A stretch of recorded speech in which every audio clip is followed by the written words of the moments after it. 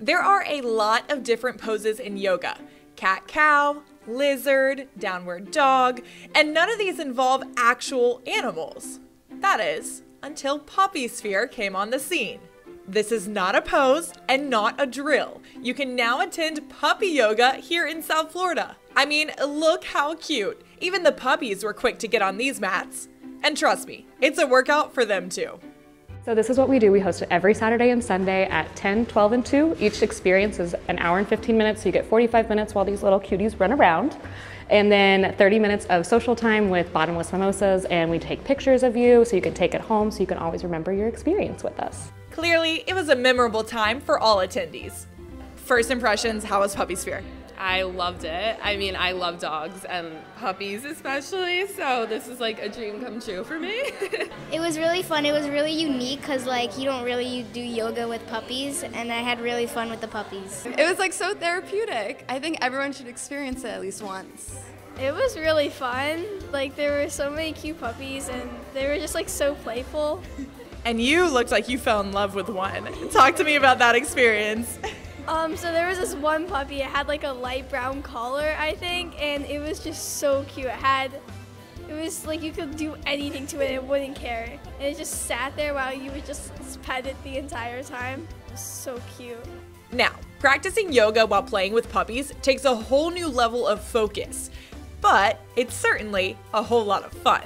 The pairing of yoga and puppies doesn't just make for a good weekend activity, it truly makes a difference in the moods of the attendees. Dogs are like, it's like therapy. It really is. And like, they're so comforting.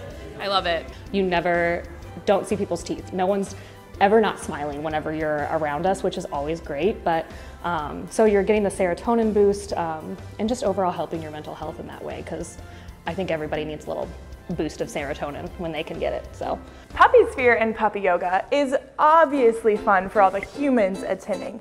But did you know PuppySphere is also good for the puppies too? we work with reputable breeders in the area. We background check. We make sure that they come from really good homes. Most of them already have forever homes by the time they get here to us. So we just really work on socializing them, making sure they get used to multiple people and just not the owner and their siblings.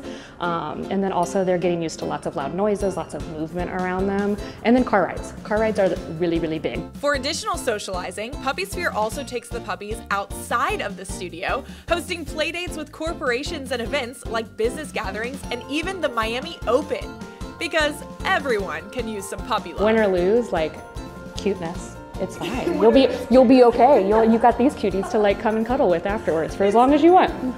Every few weeks at PuppySphere, individuals can look forward to interacting with different breeds of dogs, all announced on their Instagram. And coming up, we're trying out kitten yoga on April 26th. We're gonna do sunset kitten yoga here at the studio from a 6 p.m. class. The puppies, or the workout, it will always be worth it. And in case you are hesitant, I promise you don't have to be athletic to join. There were a lot of Fidos falling. I mean, you get to cuddle puppies for an hour and 15 minutes essentially. I can't think of anything better. Grab your pal and come hang with these pups. For your peaceful and playful visit, head to puppysphere.com or Instagram at @thepuppysphere. You'll probably find me there again. Any thoughts from you? Yeah.